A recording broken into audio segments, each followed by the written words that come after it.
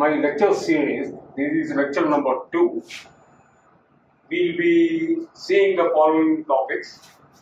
At the end of the lecture, the participants will learn what is called armature and field, type of windings used in alternator and motor, reasons for selecting the type of winding.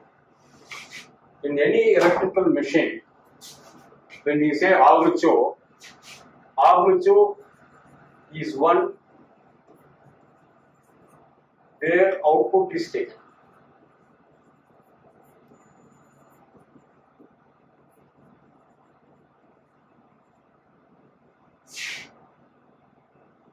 For example, alternator, the stator, the terminal box from where we take the output. The stator is called armature. In case of a motor, the output is taken from the rotor. So the rotor shaft we say is the armature. Wherever the magnetic field is created, that is called a field. In case of alternator, the rotor is the field, stator is the armature. This is in case of AC machines. In the case of motor, stator is the field and the rotor is the armature. In case of DC machines, we have the stator as field for both generator and motor, and the rotor becomes the armature.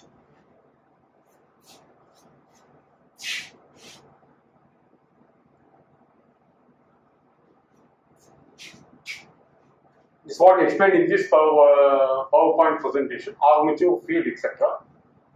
DC machines with generator or motor, the rotor is the armature and stator is the field where we create a magnetic field. Alternators and motors are similar in construction. They have one stator and one rotor. Alternators can run as a motor as long as there is a power supply available. Similarly, a motor can be run as an alternator if you have a prime mover to drive the rotor because the magnetic field has to be changed. If you see for the winding connection, first we will talk about the AC system. All alternators on board the ship, whether low voltage or high voltage, they are star connected. The star connection is given like this. The star connection is done in the stator, from where the output is taken. You are seeing here line 1, line 2, line 3. They are connected to the MSB for giving power supply to the bus bars. And we are representing normally as RYB. So we have got 3 windings. This is called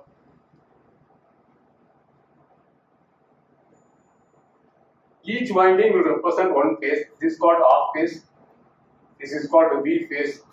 This is called Y phase.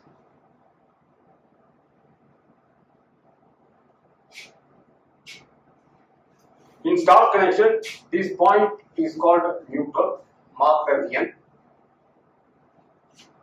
Theoretically, we say algebraic sum of currents flowing through the neutral or towards the neutral is 0.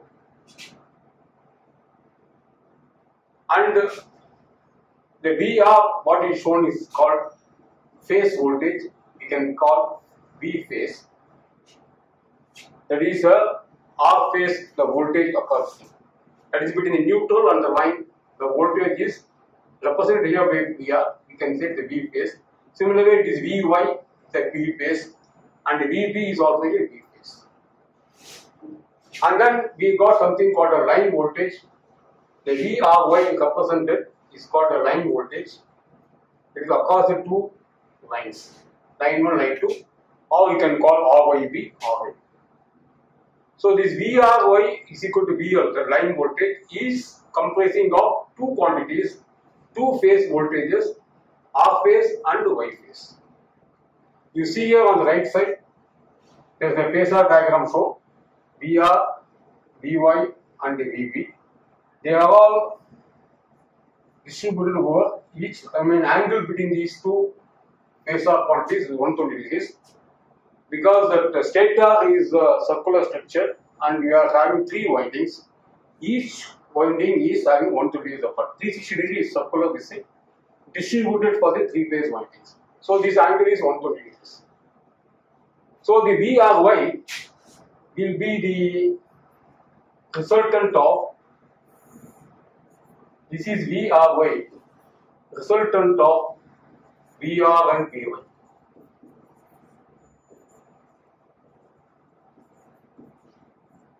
Mathematically, after solving, you will find that VRY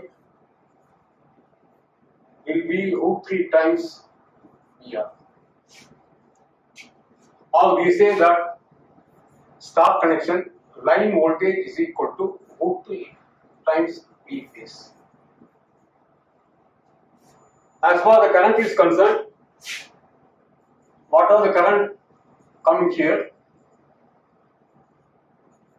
I phase will be the line. So in star connection, IL becomes equal to I phase. The power is always given as, in terms of line quantities, root 3 VL into IL cos phi.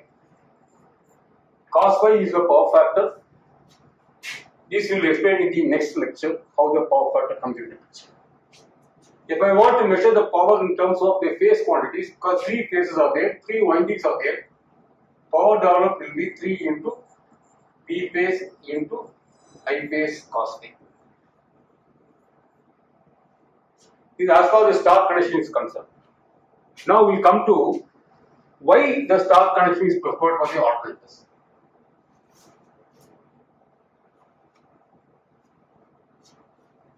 Suppose for an example, I take the line voltage, what is represented as VRY as 440 volts.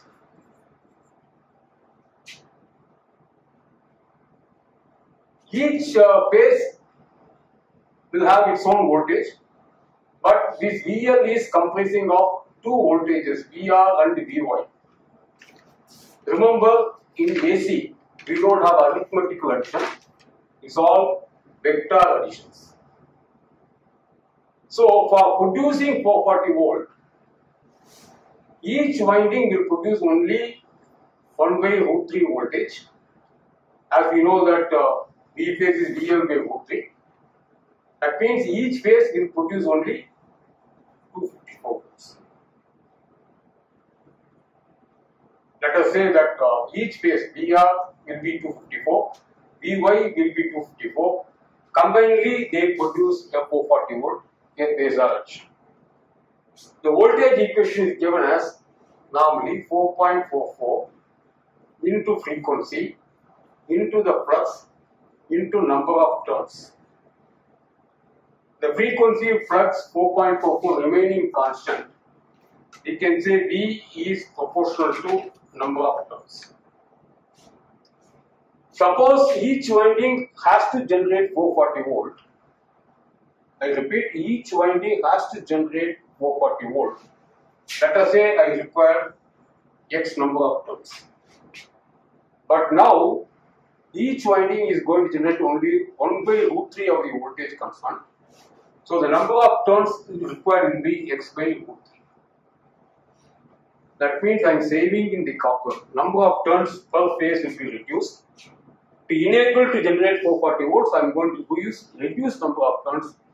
So when the copper is reduced, the copper losses are reduced, efficiency is improved. That's the main reason in alternators we use star connection.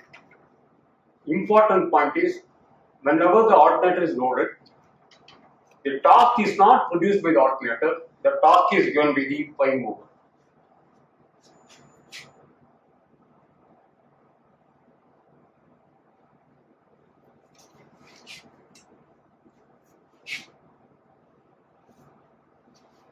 If you see in this drawing, practically the star connection is given like this.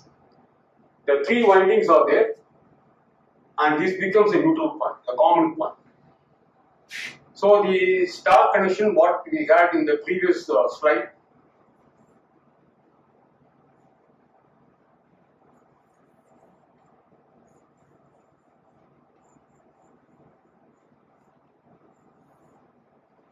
This neutral point is this point representing it.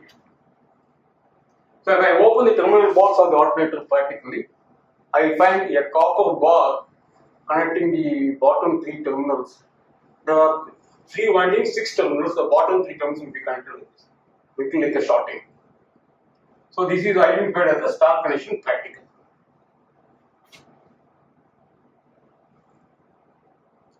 So the alternator main purpose is to generate the voltage. Whenever it is loaded, the load is taken care of by the prime mover. So the load will be dependent upon the prime mover rating.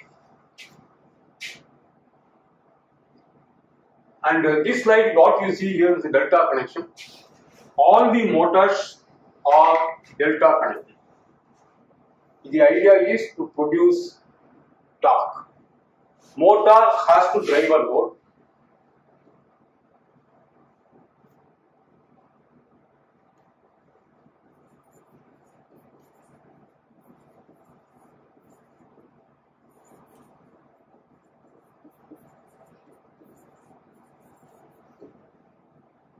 Hence, it has to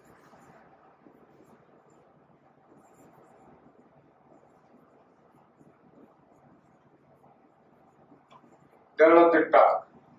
The torque is given roughly proportional to V squared. Terminal voltage squared. In delta winding, each phase we have the full voltage. For example, here, if you see between R and Y, this winding, so this voltage is a phase voltage. Same thing is coming as line voltage. So in delta connection, V phase is equal to E. So when I give the power supply to the motor for the delta connection, I apply full voltage. So maximum torque is available. But this current is supplied by the 2 windings, 2 phases. For example, this particular line 1, the current is supplied by 2 phases, IR and IB. So here we say I phase is equal to IL by root 3. If I do the vector diagram and then start drawing these vectors, the resultant current you will find is IL by root 3. Calculation I am not doing it here, but it gives, again, power is root 3 VL IL cos phi or 3 into V phase into I phase cos phi.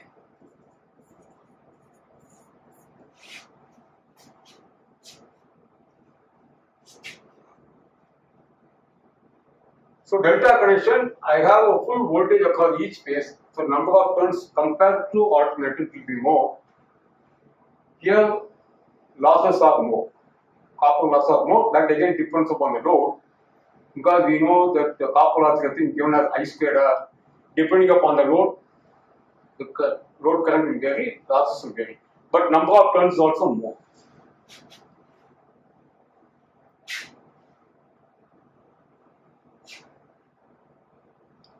You see the practical aspect, delta connection is given this way.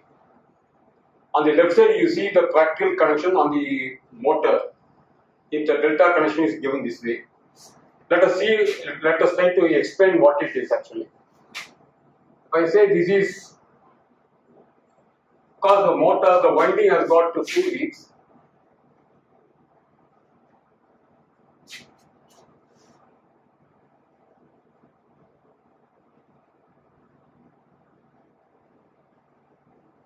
If you see here, 1, let us say 1 dash, 2, 2 dash, 3, 3 dash, 1, 1 dash, 2, 2 dash, 3, 1 dash is connected to 2, 1 dash is connected to 2, 2 dash is connected to 3, 3 dash is connected to 1. So it's something like an alternate connection for delta to mark it. So this is the way the delta connection is represented practically. Even if you open the motor terminal box, connections will be like this.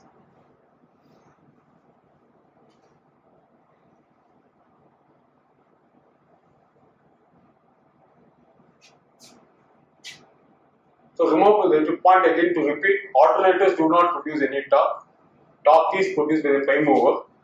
So the load depends upon the rating of the prime mover. Normally when you say the torque, literally speaking, the torque we say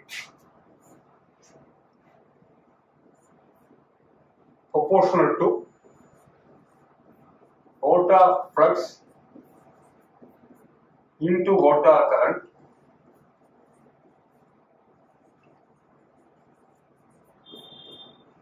This flux is proportional to the applied voltage because it comes to the induced EMF of the rotor.